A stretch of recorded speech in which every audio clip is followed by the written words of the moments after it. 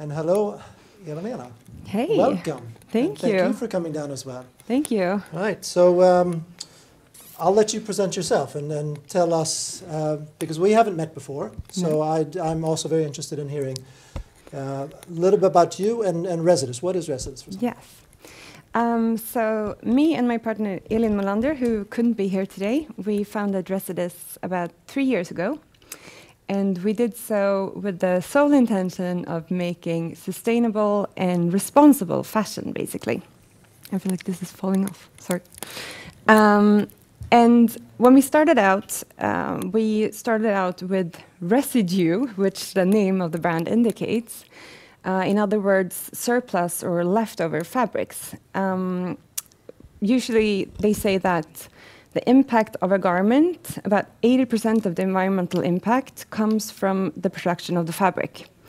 And if you worked in the fashion industry, you know that in warehouses and hangars all over the world, there are tons and tons of leftover fabrics from other productions.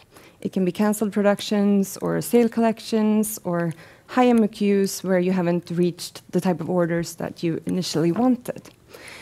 And so we wanted to sort of cut out that 80% impact by going out and finding what is already out there and bringing it to life again. So that was our starting point, and that's why the company is called Residus, as in residue.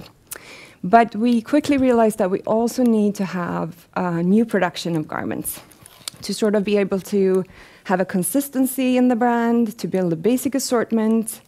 And when we realized this, we had to deal with the 80% tail that I mentioned before, which is the fabric production. And I think that's what I'm here to talk about a little bit today, the importance of transparency. So, of course, like a lot of other brands, and it's very popular today, you start by looking at sustainable fibers. And this is super important, but it's only a small part of the impact of the whole product journey.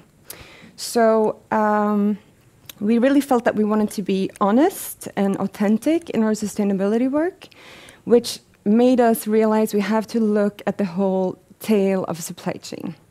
So when we started creating new production fabrics, we went into and looked at the whole process, from choosing a sustainable fiber to the yarn spinner and how they take care of their workers and how they work with the water and energy use, and all the way through, basically.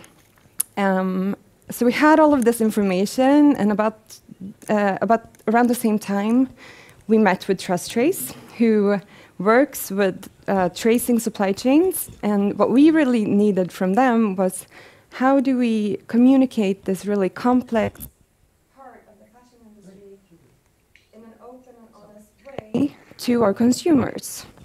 So we work today with Trace and we give them a lot of information. This is the garment we made. This is the whole journey from fiber to final production. These are all of the players involved.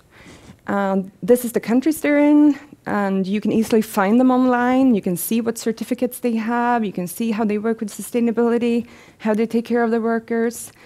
And we put that into a platform that is linked to a QR code in our garments.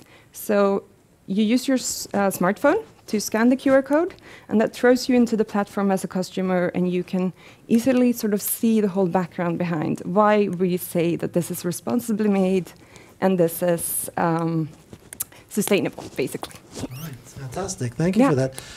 A great story, and great name as well. Congratulations for that. Thank you. So how long has this been going on for the new production? And how much of your assortment of new production is this now covering? All of it. So from fall/winter 20, we have QR codes in all of our garments.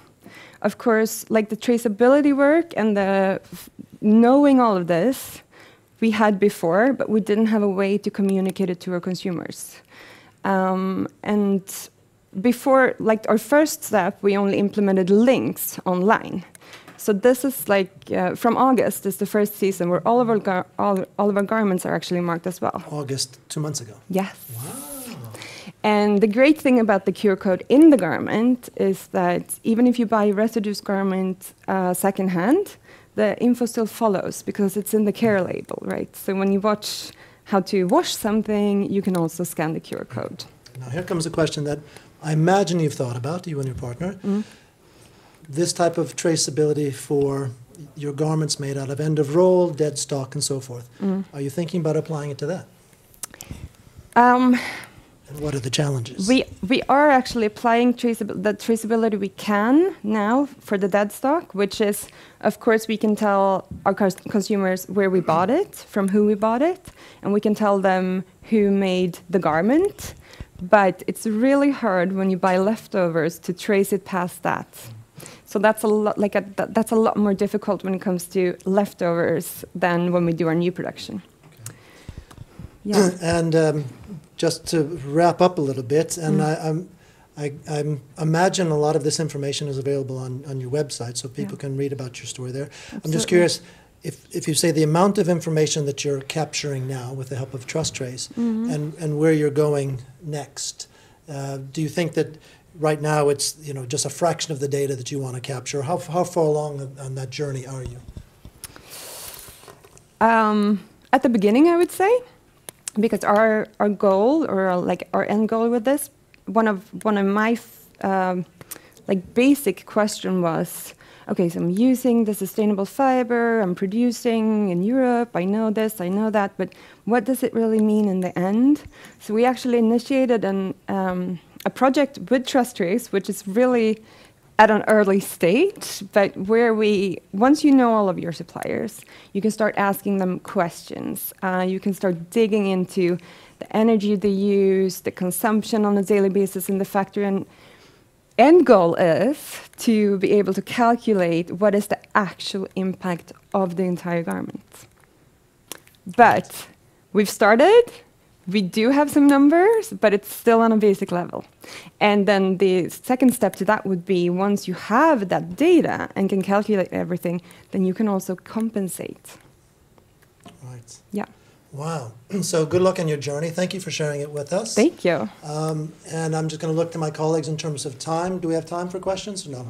I actually posed all the questions on behalf of everybody. So Thank you for coming down to the studio today. Thank you for having me. Bye. Cool.